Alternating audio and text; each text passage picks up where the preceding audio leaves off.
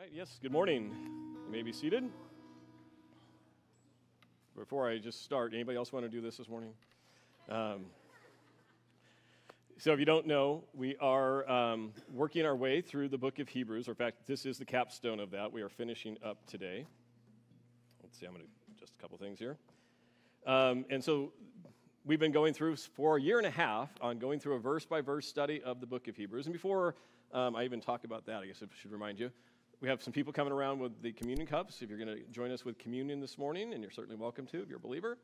And we're going to do it a little bit differently. That's why the cups are a little bit different. You can just hang on to them until we're there. All right, so we are going to go through the book of Hebrews today. A couple of background points of this. A year and a half ago, if you were here, we talked about the fact that I think, my opinion, I don't have any statistics on it, but I think Hebrews is one of the most overlooked books of the New Testament. It's very complicated. It has a lot of deep doctrinal statements. It never takes a pause, a breath, in terms of it opens with doctrine and it works its way all the way through. It's a very unique book in the New Testament and really all of Scripture. And also, as I've said before, it really is a book about Jesus Christ. Cover to cover, it's all about our faith, our trust, our hope in Jesus Christ, and what He's personally done for us in ways that no other book of Scripture has ever presented as well as the book of Hebrews does. Okay? And so for me, a journey about 23 years ago now began where I was asked to teach a Bible study on Hebrews, and it came across my study that somebody had said, one of the commentators said, we actually believe that Hebrews is a sermon. Yes, it's recorded, and yes, it has some characteristics that make it look as if it's recorded, but much different than a letter. It was probably a sermon. And so from that, I said, wait a minute, what if I tried to memorize the book of Hebrews? And so I started that process. I think it was in 2021. I'm not really good at memorializing dates and things like that.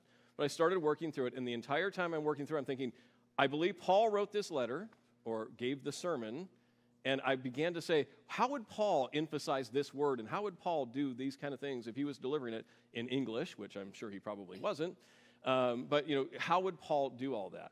And so that's how I began to memorize Scripture. And please, as I say before, this is not about me. Lots of people have memorized way more Scriptures than I have, including Satan.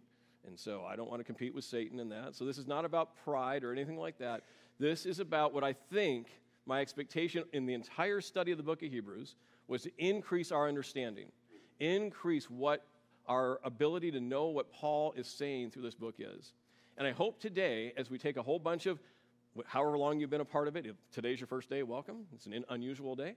But if you've been through it the whole time, I think you'll be able to put things together a little more succinctly if you hear it, I think the way it was intended to be done, which is in one direct, specific setting. Okay. So a couple of caveats to that. I'm going to go through the entire book of the 13 chapters of Hebrews. It's all in the New King James Version, okay? So if you're following along, you can watch as we go. It won't be on the screen as far as the actual verses of all of that. But you can keep along, and there's a couple of things. Number one, or A1, whatever, is I may not do every single word exactly verbatim as it is. Now, some of that's intentional, just because I've tried to make it sound more convenient or listenable in an English sermon. There's one place where I intentionally change things, and we can talk about that if you catch it and you really want to make sure that you recognize I've done that. The last thing is Hebrews repeats certain phrases multiple times, like Jesus sitting on the right hand of the throne of God and a number of other things. That little phrase can get my brain going from chapter 1 to chapter 9 like that. And if I don't catch myself, I could be in chapter 9 and miss a whole bunch of chapters. So I try to watch that and have my scriptures on the screen. The other thing is, I know I can talk really fast. In fact, I could cover this in probably half the time if I wanted to go super fast. I'm going to try and make sure that my words are clear and articulate and slowing down. And for that, I might be looking here. Okay. So anyway, just so you know, that's what we're doing. Last couple of points. I love the book of Hebrews cover to cover, but chapter 1 and chapter 2 make it really challenging for you as the audience to really get the flow of what Paul's talking about. In the sense that first chapter 1 is like 85% quotes from the Old Testament that he's piecing together to make his point that Jesus Christ is the Son of God. Okay? Chapter 2 does some of the same things, and it seems a little confusing. Like, is he talking about man or is he talking about Christ? And so I'm going to try to help you as much as I can. Stick with it. By the time we get to chapter 3, I think the flow of this entire letter will be very, very beneficial to hear how it flows out. Okay. So with that, I'm going to take a drink with my nervous, dry voice.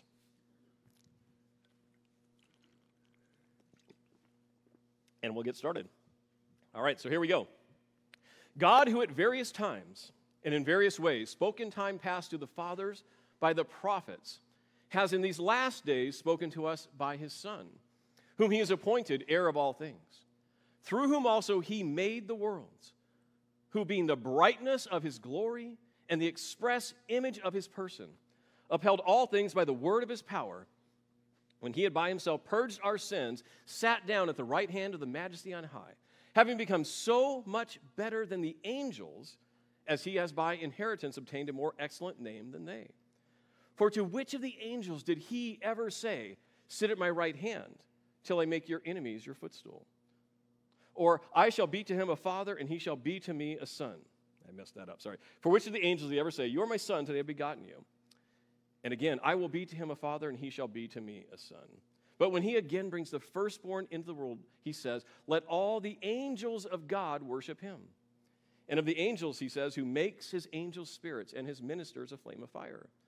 But to the Son, he says, your throne, O God, is forever and ever. A scepter of righteousness is the scepter of your kingdom. You have loved righteousness and hated lawlessness. Therefore, God, your God, has anointed you with the oil of gladness more than your companions. And you, Lord, in the beginning laid the foundation of the earth, and the heavens are the work of your hands. They will perish, but you remain, and they will all grow old like a garment. Like a cloak, you will fold them up, and they will be changed. But you are the same, and your years will not fail. But to which of the angels has he ever said, sit at my right hand till I make your enemies your footstool? Are they not all ministering spirits sent forth to minister for those who will inherit salvation? Therefore, we must give the more earnest heed to the things we have heard, lest we drift away. For if the word spoken through angels proves steadfast, and every transgression and disobedience received a just reward, how shall we escape if we neglect so great a salvation, which at the first began to be spoken by the Lord and was confirmed to us by those who heard him? God also bearing witness, both with signs and wonders, with various miracles and gifts of the Holy Spirit, according to his own will. For he has not put the world to come, of which we speak, in subjection to angels. But one testified in a certain place, saying, what is man, that you are mindful of him, or the Son of Man, that you take care of him? You have made him a little lower than the angels. You have crowned him with glory and honor and set him over the works of your hands. You have put all things in subjection under his feet. For in that he put all in subjection under him, he left nothing that is not put under him. But now we do not yet see all things put under him, but we see Jesus, who was made a little lower than the angels for the suffering of death, crowned with glory and honor, that he, by the grace of God, might taste death for everyone. For it was fitting for him, for whom are all things, and by whom are all things, in bringing many sons to glory, to make the captain of their salvation perfect through sufferings. All right. For both he who sanctifies and those who are being sanctified are all of one. For which reason he is not ashamed to call them brethren, saying, I will declare your name to my brethren. In the midst of the assembly, I will sing praise to you. And again, I will put my trust in him. And again, here am I and the children whom God has given me. Inasmuch then as the children have partaken of flesh and blood, he himself likewise shared in the same, that through death he might destroy him who had the power of death, that is the devil, and release those who through fear of death were all their lifetime subject to bondage. For indeed he does not give aid to angels, but he does give aid to the seed of Abraham. Therefore, in all things he had to be made like his brethren, that he might be a merciful and faithful high priest in things pertaining to God, to make propitiation for the sins of the people.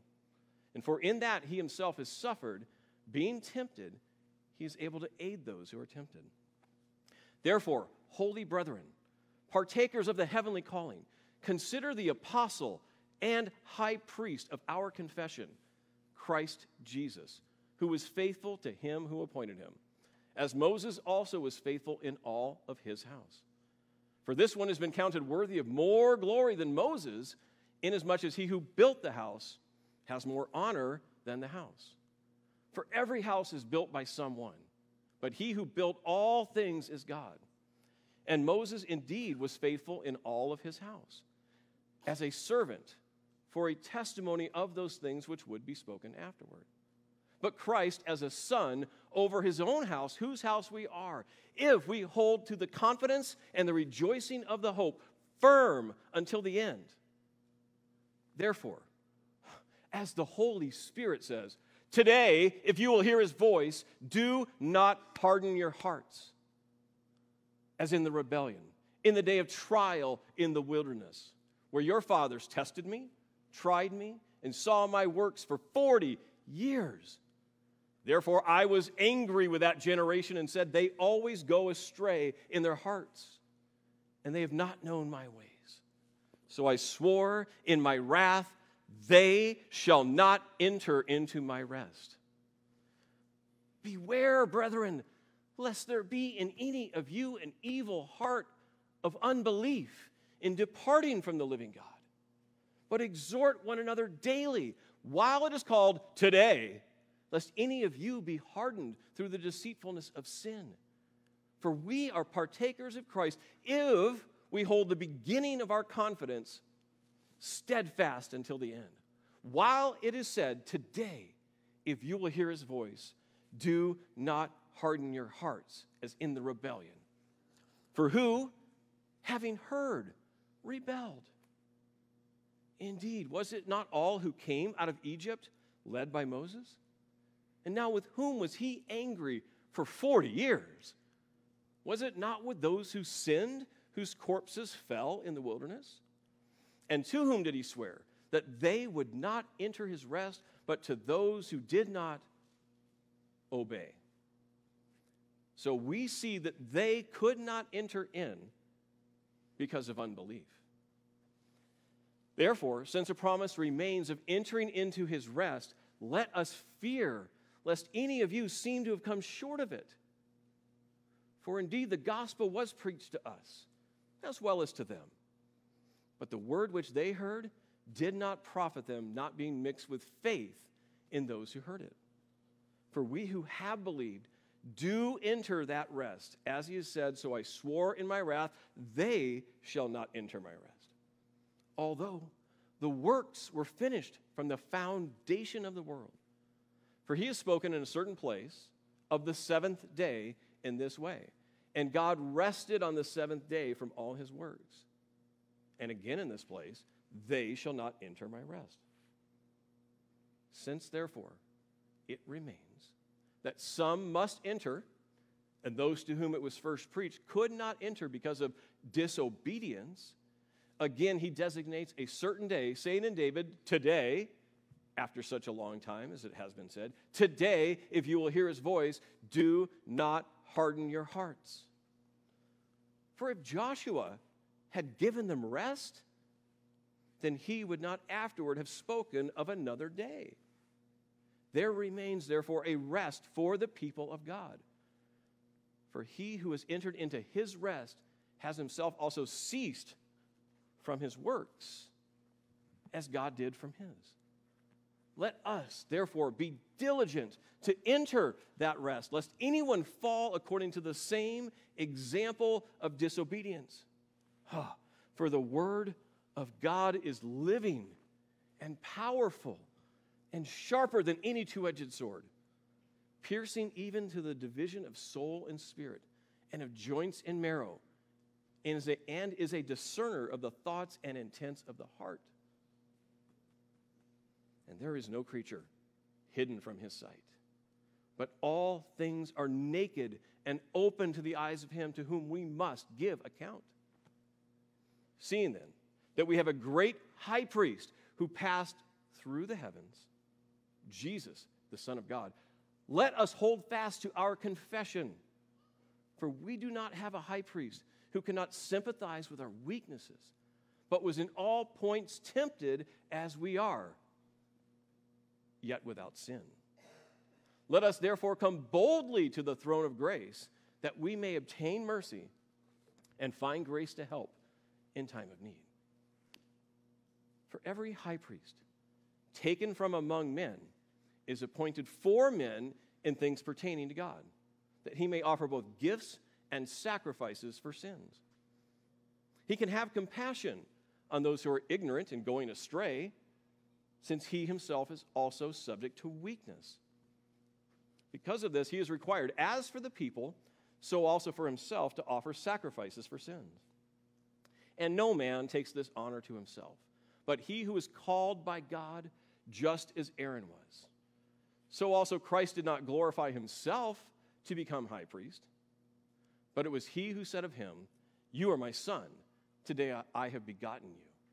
As he also says in another place, "You are a priest forever, according to the order of Melchizedek, who in the days of his flesh, when he had offered up prayers and supplications with vehement cries and tears to him who was able to save him from death. And he was heard because of his godly fear. Though he was a son, yet he learned obedience by the things which he suffered. And having been perfected, he became the author of eternal salvation to all who obey him, called by God as high priest according to the order of Melchizedek, of whom we have much to say and hard to explain, because you have become dull of hearing. For though by this time you ought to be teachers, you need someone to teach you again the first principles of the oracles of God. And you've come to need milk and not solid food. For everyone who partakes only of milk is unskilled in the word of righteousness, for he's a babe. But solid food belongs to those who are of full age. That is, those who by reason of use have their senses exercised to discern both good and evil. Therefore, leaving the discussion of the elementary principles of Christ, let us go on to perfection, not laying again the foundation of repentance from dead works and of faith toward God, of the doctrine of baptisms, of laying on of hands, of resurrection of the dead, and of eternal judgment. And this we will do if God permits. For it is impossible for those who were once enlightened and have tasted the heavenly gift and have become partakers of the Holy Spirit and have tasted the good word of God and the powers of the age to come, if they fall away, to renew them again to repentance, since they crucify again for themselves the Son of God and put him to an open shame. For the earth, which drinks in the rain that often comes upon it, if it bears herbs useful for those by whom it is cultivated, it receives blessing from God. But if it bears thorns and briars, it is rejected and near to being cursed, whose end is to be burned. But, beloved, we are confident of better things concerning you. Yes, things that accompany salvation, though we speak in this manner. For God would not be unjust if he forgot your work and labor of love, which you have shown towards his name, and that you have ministered to the saints, and you do minister. But we desire that each one of you show the same diligence to the full assurance of the hope until the end, that you do not become sluggish, but imitate those who through faith and patience inherit the promises. For when God made a promise to Abraham, because he could swear by no one greater, he swore by himself, saying, "Surely in blessing I will bless you, and in multiplying I will multiply you." And so after he had patiently endured, he obtained the promise. For men indeed swear by the greater, and an oath for confirmation is for them an end of all dispute. Thus God, determining to show more abundantly to the heirs of the promise the immutability of his counsel, confirmed it by an oath. That by two immutable things, in which it is also impossible for God to lie, we might have strong consolation who have fled for refuge, to lay hold of that hope that is set before us. This hope we have as an anchor of our souls, both sure and steadfast, and which enters the presence behind the veil where the forerunner has entered for us, even Jesus, having become high priest forever, according to the order of Melchizedek. For this Melchizedek, king of Salem, priest of the Most High God, who met Abraham returning from the slaughter of the kings and blessed him, to whom also Abraham gave a tenth part of all, first being translated king of righteousness, and then also king of Salem, meaning king of peace, without father, without mother, without genealogy, having neither the beginning of days nor end of life, but made like the Son of God, remains a priest continually. Now consider how great this man was, to whom even the patriarch Abraham gave a tenth of the spoils. And indeed, those who are of the sons of Levi, who receive the priesthood, have a commandment to receive tithes from their brethren. That is, from their brethren, though they've all come from the loins of Abraham. But he whose genealogy was not derived from them received tithes from Abraham and blessed him who had the promises. Now, beyond all contradiction, the lesser is blessed by the better. Here, mortal men receive tithes, but there he receives them of whom it is witnessed that he lives. Even Levi, who receives tithes, paid tithes through Abraham, well, so to speak, for he was still in the loins of his father when Melchizedek met him. Therefore, if perfection were through the Levitical priesthood, for under it the people received the law, what further need was there that another priest should arise according to the order of Melchizedek and not be called according to the order of Aaron? For the priesthood being changed, of necessity there is also a change of the law. For he of whom these things are spoken belongs to another tribe from which no man has ever officiated at the altar. For it is evident that our Lord arose from Judah, of which tribe Moses spoke nothing concerning priesthood.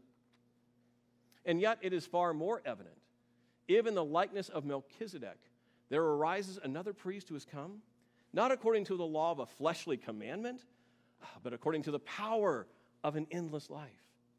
For he testifies, you are a priest forever according to the order of Melchizedek. For on the one hand, there's an annulling of that former commandment because of its weakness and unprofitableness. For the law made nothing perfect. On the other hand, there's the bringing in of a better hope through which we draw near to God. And inasmuch as he was not made priest without an oath, for they have become priests without an oath, but he with an oath by him who said to him, the Lord has sworn, and he will not relent. You are a priest forever, according to the order of Melchizedek. By so much more, Jesus has become a surety of a better covenant.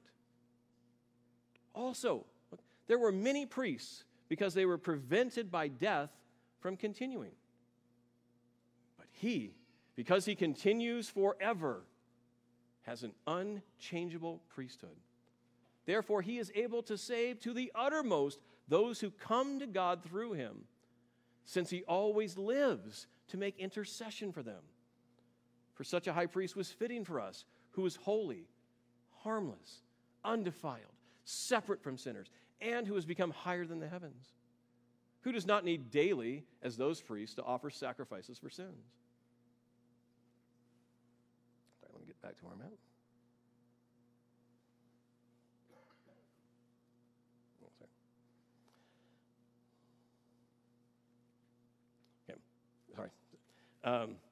Not need daily to offer sacrifices for sin, first for his own sins and then for the people's. For this he did once for all when he offered up himself. For the law appoints as high priests men who have weakness. But the word of the oath which came after the law appoints the Son who has been perfected forever. Now this is the main point of the things we are saying. We have such a high priest who is seated at the right hand of the throne of the majesty on high, a minister of the sanctuary and of the true tabernacle which the Lord erected and not man. For every high priest is appointed to offer both gifts and sacrifices. Therefore, it was necessary that this one also have something to offer. For if he were on earth, he would not be a priest, since there are priests who offer gifts according to the law.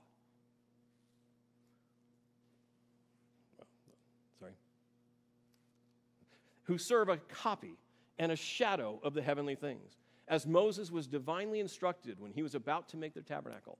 For he said, see that you make all things according to the pattern that was shown you on the mountain.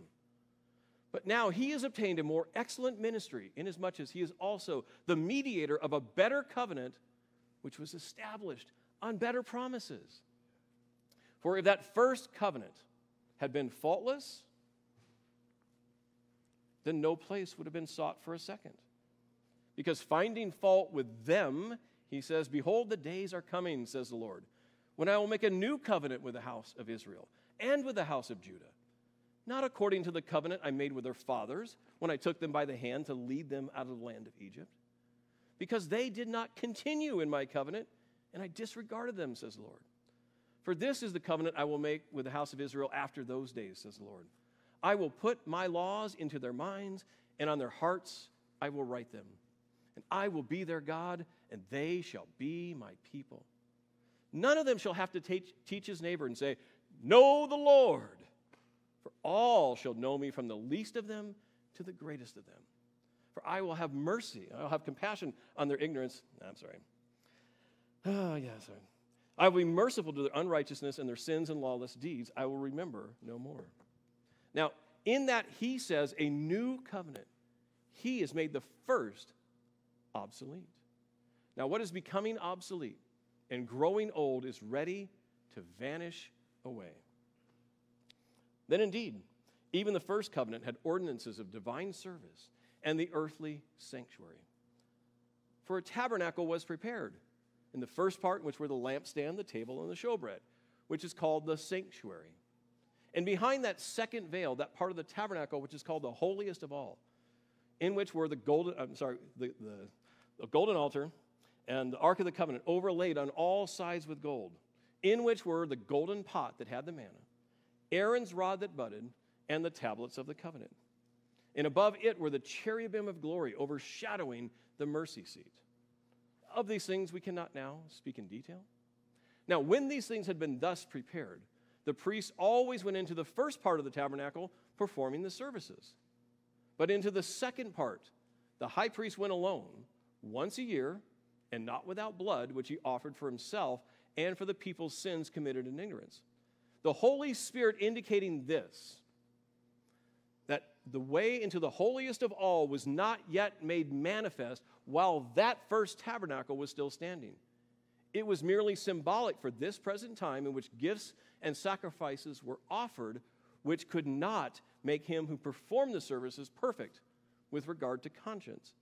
You see, it was concerned only with foods and drinks and various washings and fleshly ordinances imposed until the time of Reformation. But Christ came as the high priest of the good things to come, with a greater and more perfect tabernacle, not made with hands, that is, not of this creation, not with the blood of goats and calves, but with his own blood he entered the most holy place once for all, having obtained eternal redemption. For if the blood of bulls and goats and the ashes of a heifer for sprinkling the unclean sanctifies for the purifying of the flesh, how much more shall the blood of Christ, who through the eternal Spirit offered himself without spot to God, cleanse your conscience from dead works to serve the living God? And for this reason he is the mediator of the new covenant, by means of his death, for the redemption of the transgressions that were committed under the first covenant, that those who were called may receive the promise of the eternal inheritance. I'm going to take a break, and we're going to do communion, and that centering verse on Christ entering into the holy place to offer his blood for our sins and our transgressions. So hopefully everybody still has one. These are, again, different than we've used before. So there should be a top layer to peel off where you get your wafer. That's the thin little membrane on top. And I'm almost certain these don't taste very good, but hey, sacrifice doesn't always have to taste good.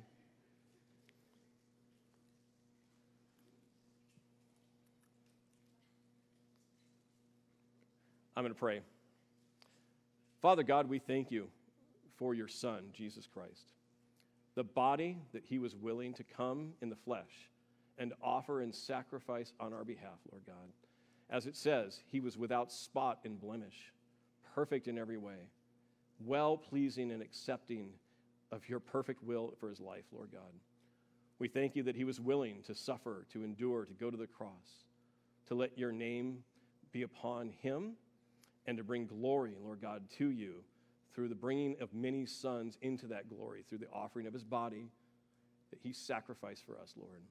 Jesus Christ, we thank you for your body. We thank you for your sacrifice. We thank you for being our great and true high priest who serves the true tabernacle in heaven.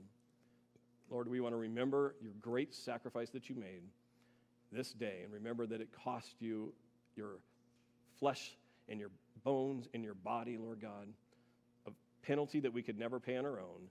You allowed your body to be nailed to a cross and suffer and die for us, Lord.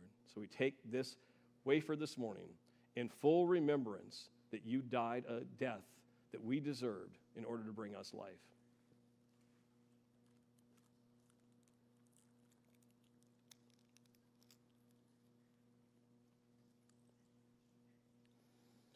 And Lord, we thank you for your blood. We still marvel that you have used blood as the most precious and valuable commodity that this earth has ever known. Life is in the blood, and how much more life in the blood of our Lord and Savior Jesus Christ does that blood give life to each and every soul who places our faith, hope, and trust in you for our salvation. We thank you for carrying that blood into the heavenly places.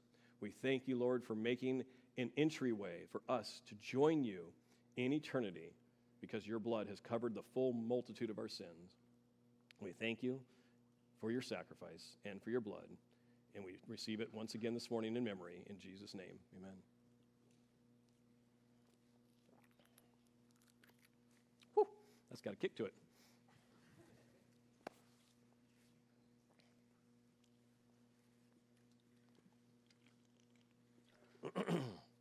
All right, back at it. So if you're watching along, we are in First Corinthians. We are in Hebrews chapter 9, verse 16. We're getting there. Thank you for hanging in. All right, for where there is a testament, there must also of necessity be the death of the testator. For a testament is in force after men are dead, since it has no power at all while the testator lives. Therefore, not even the first covenant was dedicated without blood. For when Moses had spoken every precept to all the people, he took the blood of goats and calves, and with water, scarlet wool, and hyssop, and sprinkled both the book itself and all the people, saying, "This is the blood of the covenant which God has commanded you." Then likewise he sprinkled with blood both the tabernacle and all the vessels of the ministry. And according to the law, almost all things are purified with blood. And without the shedding of blood, there is no remission. Therefore, it was necessary that the copies of the things in the heavens be purified with these. But the heavenly things themselves with better sacrifices than these. For Christ has not entered the holy places made with hands, which are merely copies of the true, but into heaven itself, now to appear in the presence of God for us. Not that he should offer himself often, as the high priest enters the most holy place every year with the blood of another. He would then have had to suffer often since the foundation of the world.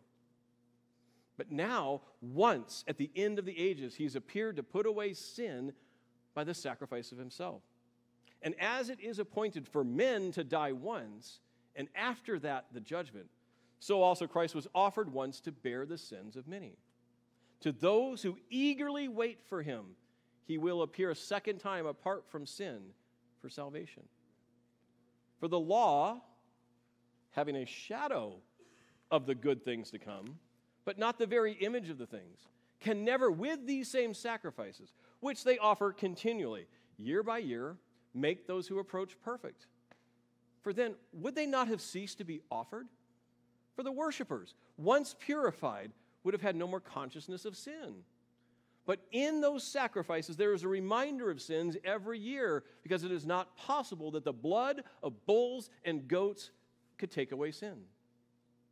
Therefore, when he came into the world, he said, sacrifice and offering you did not desire, but a body you have prepared for me. In burnt offerings and sacrifices for sins, you had no pleasure. Then I said, behold, I have come. In the volume of the book, it is written of me to do your will, O God. Previously saying, sacrifice and offering, burnt offerings and sacrifices for sins, you did not desire, nor had pleasure in them, which were offered according to the law. Then he said, behold, I have come to do your will, O God. Do you see? He takes away the first in order to establish the second. And by that will, we have been sanctified through the offering of the body of Jesus Christ once for all. And every priest stands and ministers daily, offering repeatedly the same sacrifices which can never take away sins. This man, after he had offered one sacrifice for sins forever, sat down at the right hand of the throne of God. And from that time, waiting till his enemies are made his footstool. For by one offering he has perfected forever those who are being sanctified. But the Holy Spirit also witnesses to us. For after he had said before, this is the covenant I will make with them after those days, says the Lord. I will put my laws in their hearts, and on their minds I will write them. Then he adds, their sins and lawless deeds I will remember no more.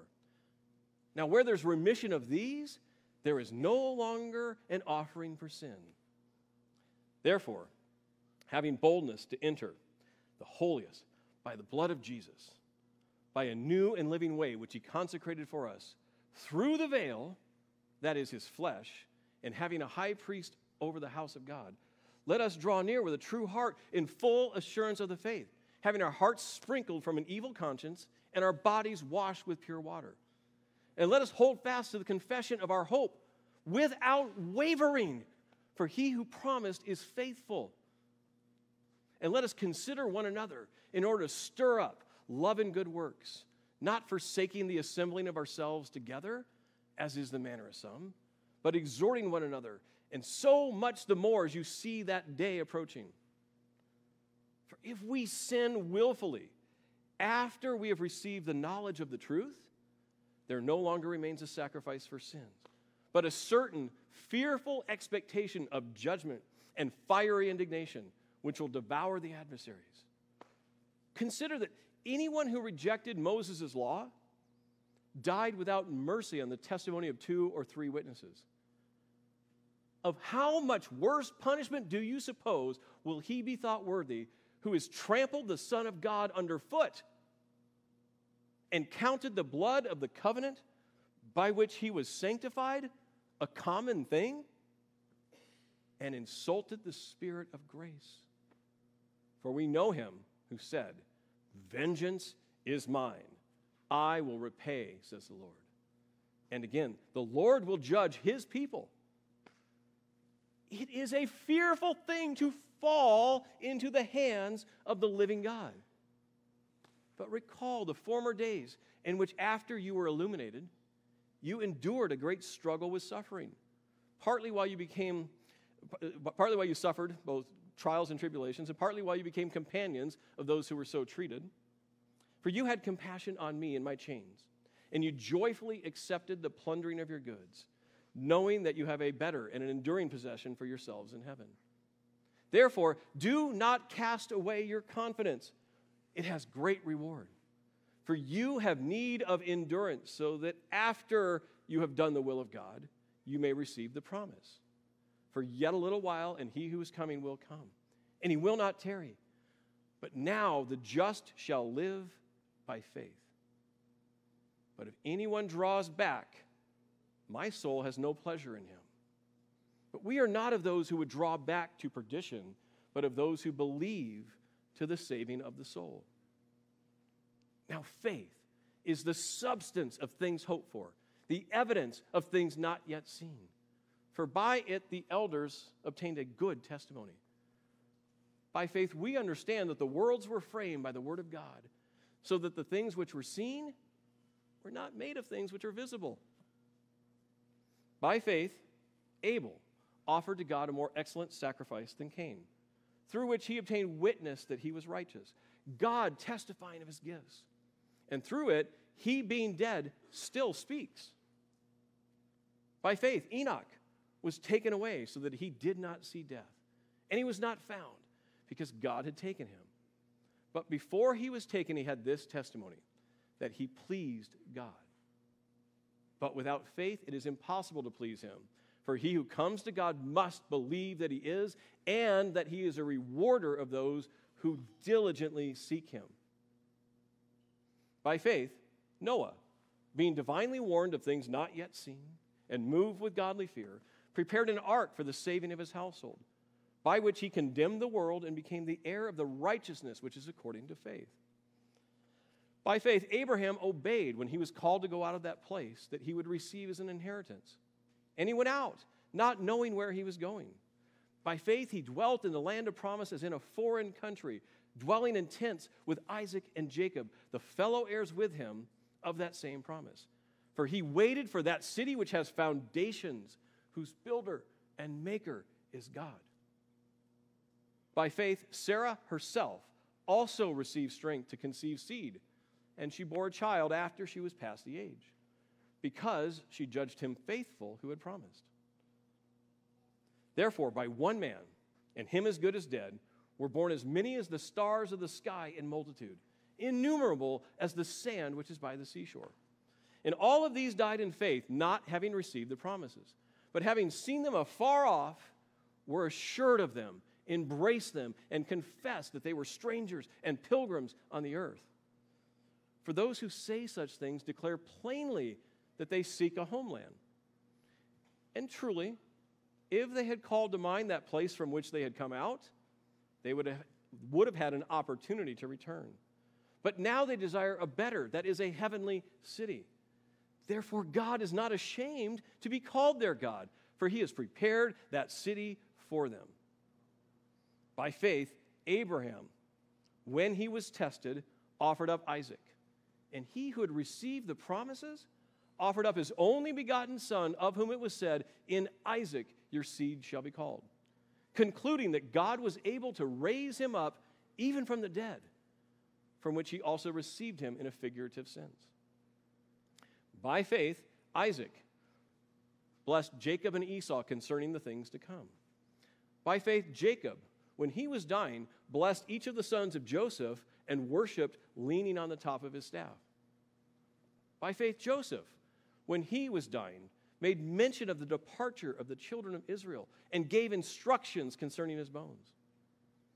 By faith, Moses, when he was born, was hidden for 3 months by his parents because they saw that he was a beautiful child and they were not afraid of the king's command. By faith, Moses, when he became of age, refused to be called the son of Pharaoh's daughter, choosing rather to suffer affliction with the people of God than to enjoy the passing pleasures of sin, esteeming in the reproaches of Christ greater riches than the treasures of Egypt, for he looked to the reward. By faith he forsook Egypt, not fearing the wrath of the king, for he endured as seeing him who is invisible. By faith he kept the Passover and the sprinkling of blood, lest he who destroyed the firstborn should touch them. By faith they all passed through the Red Sea as by dry land, whereas the Egyptians, attempting to do so without faith, were drowned. By faith the walls of Jericho fell down after they were encircled 7 days. By faith the harlot Rahab did not perish with those who did not believe when she received the spies with peace. And what more shall we take? For the time would fail for me to tell you of Gideon and Barak, Jephthah, Samson, David, Samuel, and the prophets, who through faith subdued kingdoms, worked righteousness, obtained promises, stopped the mouths of lions, quenched the violence of the fire, escaped the edge of the sword, out of weakness became strong, became valiant in battle, turned to flight the armies of the aliens. Women received their dead, raised to life again. Others were tortured, not accepting deliverance, that they might obtain a better resurrection. Still others had trials of mockings and scourgings, yes, chains and imprisonment. They were stoned. They were sawn in two. They were tempted. They were slain with a sword. They wandered about in deserts and mountains, wandered about in sheepskins and goatskins, being destitute, afflicted, tormented, of whom the world was not worthy. They wandered in deserts and mountains and slept in dens and caves of the earth. And all of these died in faith, not having received the promises. God having provided something better for us, that we should not be made perfect, or they should not be made perfect apart from us.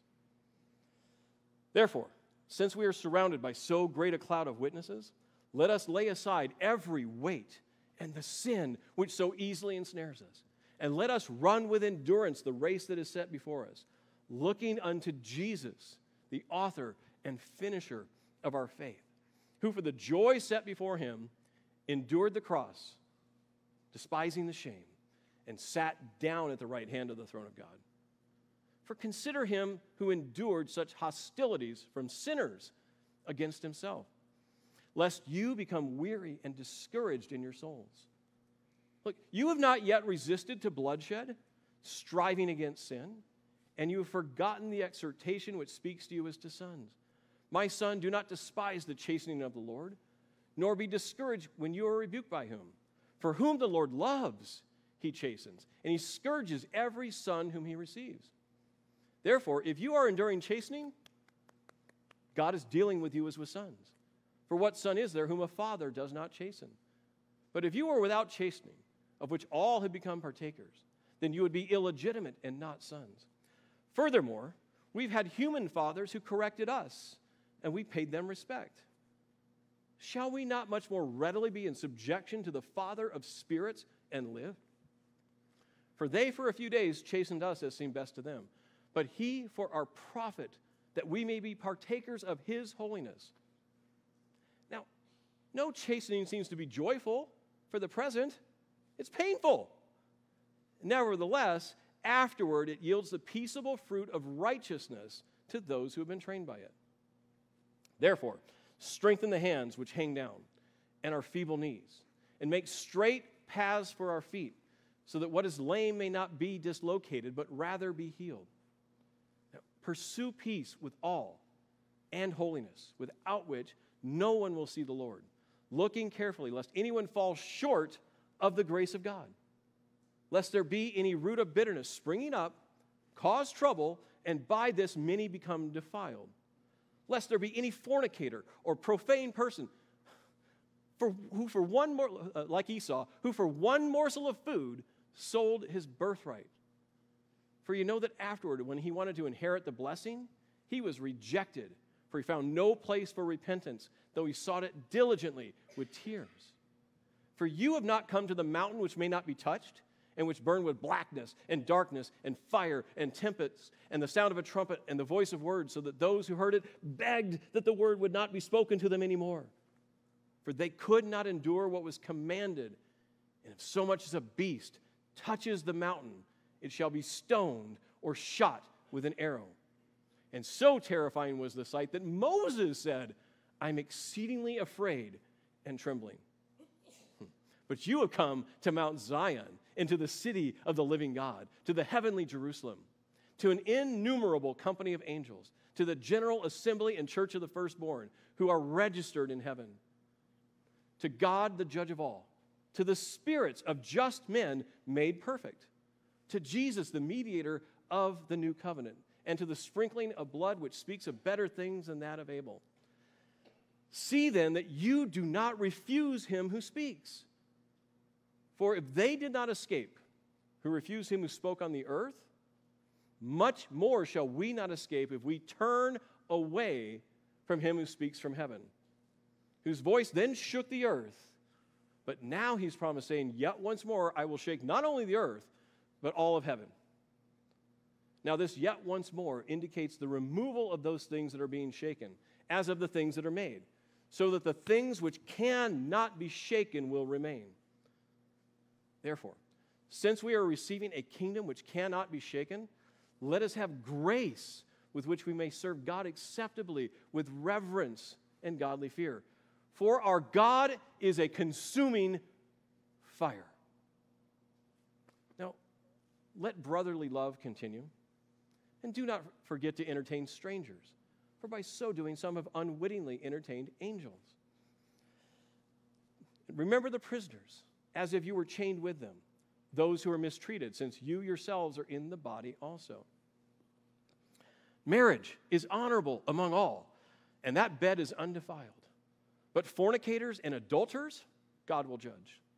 Therefore, let your conduct be without covetousness, and be content with such things as you have. For he himself has said, I will never leave you nor forsake you, so that we may boldly say, the Lord is my helper. What can man do to me? Now remember those who rule over you, whose faith follow, considering the outcome of their conduct.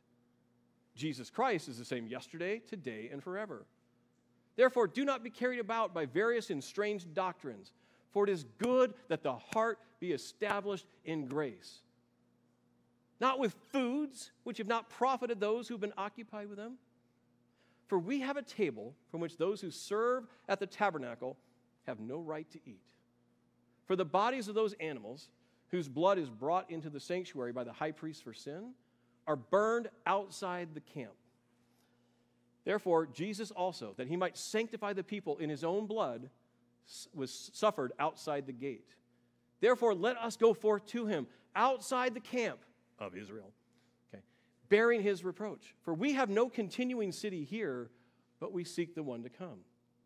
Therefore, by him, let us continually offer to God the sacrifice of praise to God. That is the fruit of our lips, giving thanks to his name. And do not forget to do good and to share, for with such sacrifices God is well pleased. Now, obey those who rule over you and be submissive, for it is they who are watching out for your souls. Therefore, let them do so with joy and not with grief, for that would be unprofitable for you. Pray for us, for we are confident that we have a good conscience in all things, desiring to live honorably. But I especially urge you to do this, that I may be restored to you the sooner.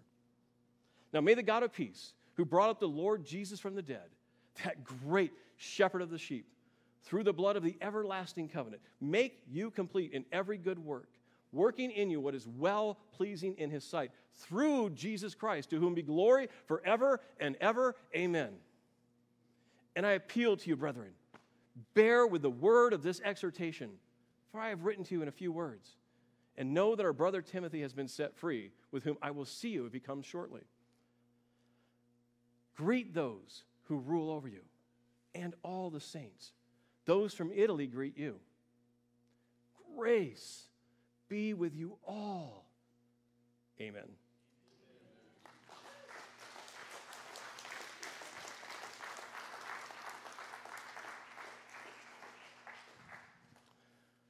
All right, well, I don't have to do that ever again. Okay, sorry, no.